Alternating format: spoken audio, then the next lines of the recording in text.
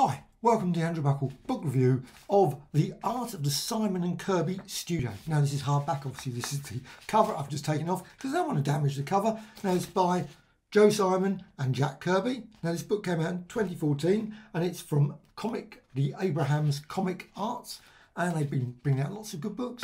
Now this is not the super size massive IDW, but it's still pretty chunky size and it weighs a ton. I'm going to show some of the pictures, and there's also a lot of great text in there as well. So you've got all the various artists there, and there's some other details there, including, quite well around so you can actually see it. There's all the various things that are included. And let's actually get the book itself. And it's got a lovely crack right across there, and you can see it is a chunky volume. It's very nicely done as well. You can see it's just beautifully. Now of course it's got smudge marks there, always the way with pages, but the original artwork is obviously covered in smudge marks and everything else as well. So let's go through the book itself, and you've got some obviously lovely picture there. But it's just amazing that they've kept all this work. I mean, it is so great. So much of this sort of period of artwork, obviously even the Silver Age period, lots of the artwork has completely vanished, all been destroyed. This, it's just great that it was all stored away, photographed, and, well, wow. I mean, it's simply a pleasure to look through from start to finish. Mark Evanier, introduction. You've got a nice introduction there. You've obviously got some original work there.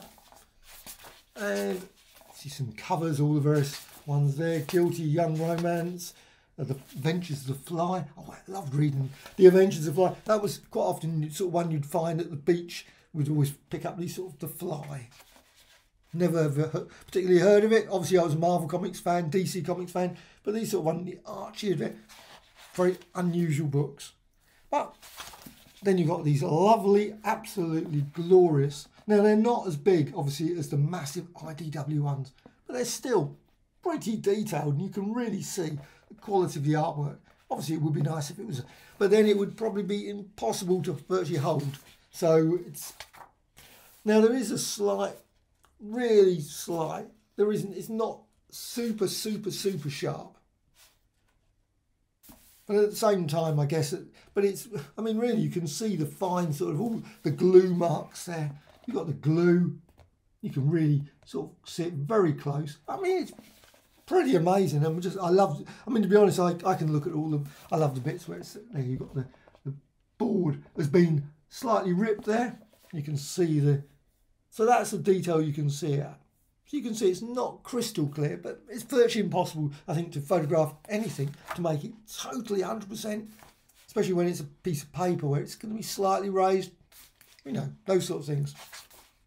So you've got Stuntman, got some more Stuntman there, Calamity Jane, and again this varies. So you've got Bill Drought, I'm not certain. My apologies for saying their names completely wrong. And you've got obviously some lovely pencil work there as well. I mean, look at that, just beautiful to see all that pencil work. I just totally admire all that. Just glorious. Now you've got lots of stories. Some are better than others, I must admit. I've read a few of them, not all of them, I must admit. I've just been dipping into it. I would sort of just go in, oh, that's quite good.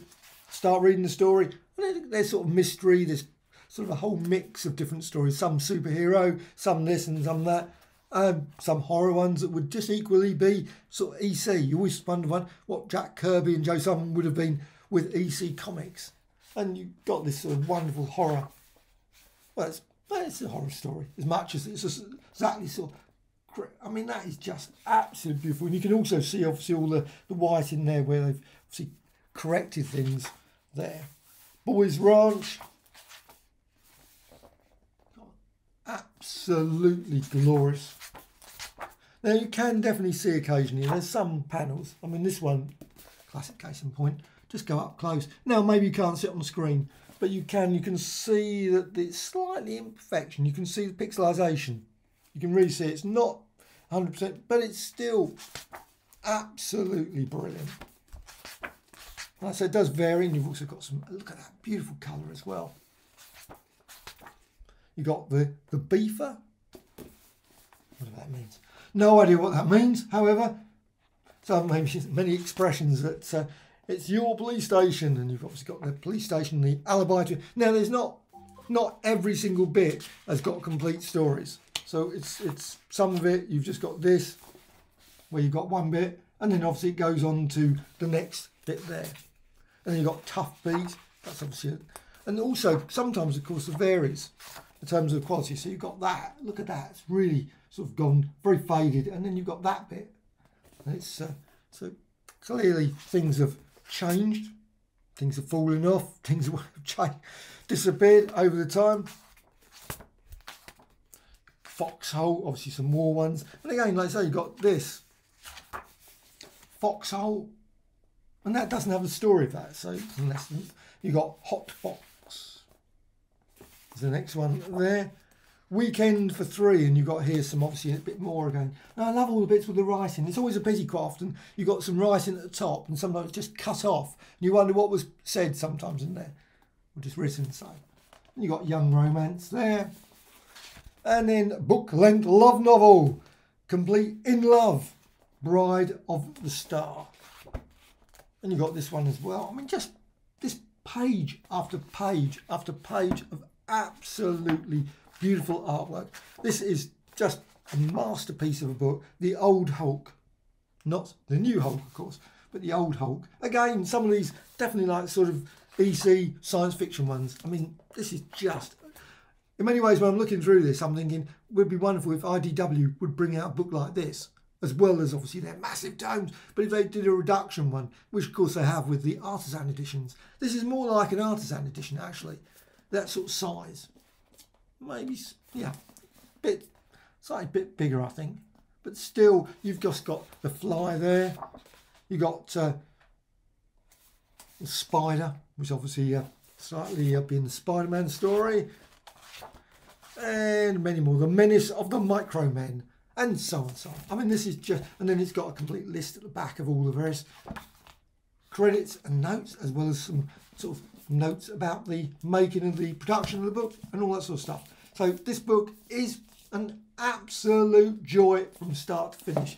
So you just cannot beat a book like this. This is just page after page of just truly superb artwork from a variety of different artists. So it did totally, without a shadow of doubt.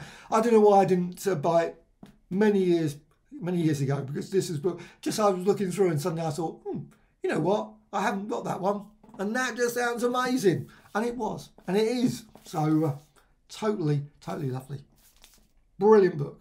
And there you go. Back to the. I didn't want to ruin this, so it's sort of, unfortunately when you got the cover on, you sort of showing it like that. And I know some people will turn around and say, well, why not use the camera from above? Well, I haven't got a camera from above. I haven't got that rig. So my apologies for that. See, maybe one day I will have one. I will put it all nicely, like from above. But until then, it's just going to be me holding up the book and just showing you first thing. And like I say, this is just a great one. Get it now, because of course, like always with these books, they go out of print, and before you know it, £400 or marking, and you think, brilliant book.